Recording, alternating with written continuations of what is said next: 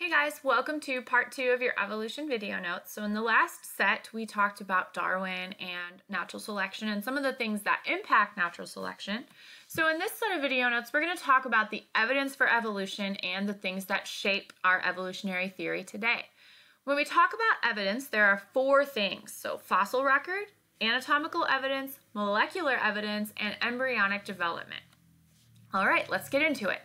When we talk about fossil record, first of all, why are fossils important? Why do we even care? Well, they give a record of extinct species, but they also help you determine the ancestry of an organism. There are also 2 types of dating you should know about. There's relative dating and absolute dating. Relative dating, think about it, relative, general, it just determines the approximate age of a fossil. Absolute or radiometric dating uses actual isotope decay to find out the exact age of a fossil. When we talk about evidence, there's 3 different anatomical evidences that we're going to focus on. First being homologous. So from the genetics unit, remember homo, same. So homologous structures are the same structure, in this case bone structure, but they have different functions. And this also means that they share a common ancestor. So our example here is a whale fin and a bat wing. They have the same bone structures, especially if you look here at this picture, the different colors correspond to each other, but they use them for drastically different things. In terms of other types of anatomical evidence, we also have analogous structures. So this is different structure, but the same function, like flying, and they don't have a common ancestor. So let's look at, for example, you have a butterfly wing and a bird wing. They both use them to fly, but butterflies aren't even vertebrates. They don't even have bones in their wings. Vestigial structures are another form of anatomical evidence, and these are forms of structures that are reduced or absent, but they are still functional in other species. So think about it. An appendix in humans, I'm sure all of you know at least somebody that's had their appendix taken out. It really doesn't have a function in humans anymore. Whales and snakes also have pelvic girdles, showing their ancestors had hind limbs. Molecular evidence then talks about DNA. So the more similar the DNA is between 2 organisms, the closer the relationship. Protein also shows similarities, and an example here is chickens and dinosaurs. They are very closely related, more so than modern-day reptiles and dinosaurs.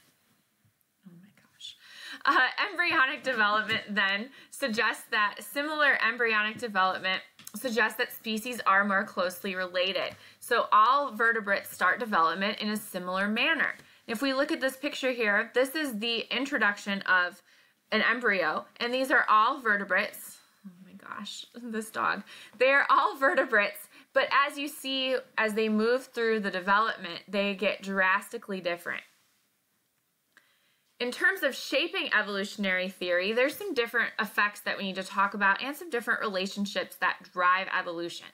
So the founder effect, think about it, if you found something, you saw it first, or you're establishing something. So this is when a population is established by a very small amount of individuals. So let's say these little ladybugs here are like, you know what, we want to move to a new place. We're going to move to a new forest. And they don't really represent all members of the species because they only have the diversity that they brought with them, and then they're going to interbreed and produce offspring with their genes. We also have the bottleneck effect. So this is when a large percentage of the population is killed and only a few survive, which, as I'm sure you could guess, is typically common after natural disasters.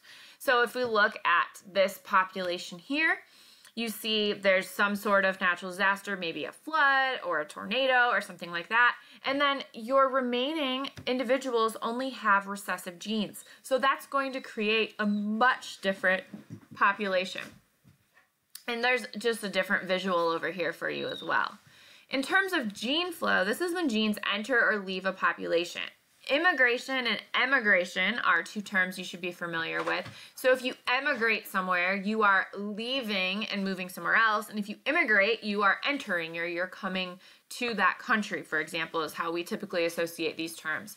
But also births and deaths contribute to gene flow within a population because you're getting genes that enter, hence sexual reproduction, meiosis, you have vastly different alleles that are present, and then deaths, those individuals are dying. Coevolution, then, is the evolution of one species directly affecting the evolution of another. So this is typically a mutualistic relationship or a predator-prey relationship, such as these hummingbirds and flowers.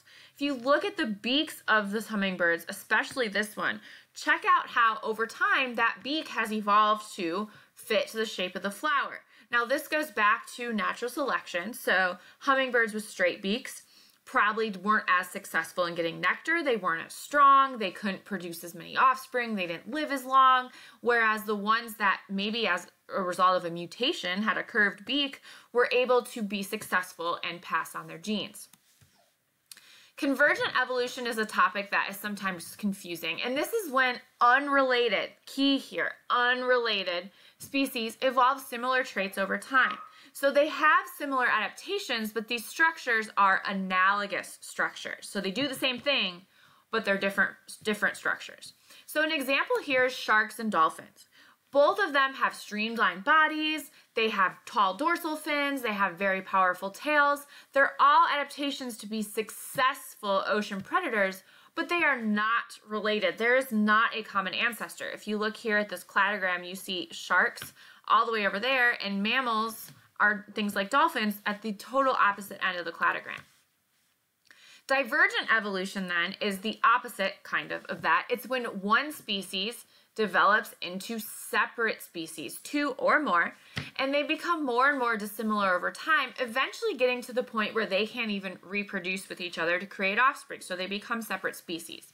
So an example here is killer whales and dolphins. You see they diverged from a common ancestor here, and then also things like butterfly species. So what started as this butterfly here eventually went into this type and this type to where you have two totally separate species. Adaptive radiation then is another version of divergent evolution, except this is where one species gives rise to many, so more than two or three, and it's usually in response to a new habitat or some sort of other ecological influence. Darwin's finches, of course, are the most popular example of adaptive radiation because they all share this common finch ancestor that all of their different beak shapes came from. Cichlids are also an example here. If you look at their lips, you see their lips are adapted to the type of food source they eat. That last one's pretty crazy.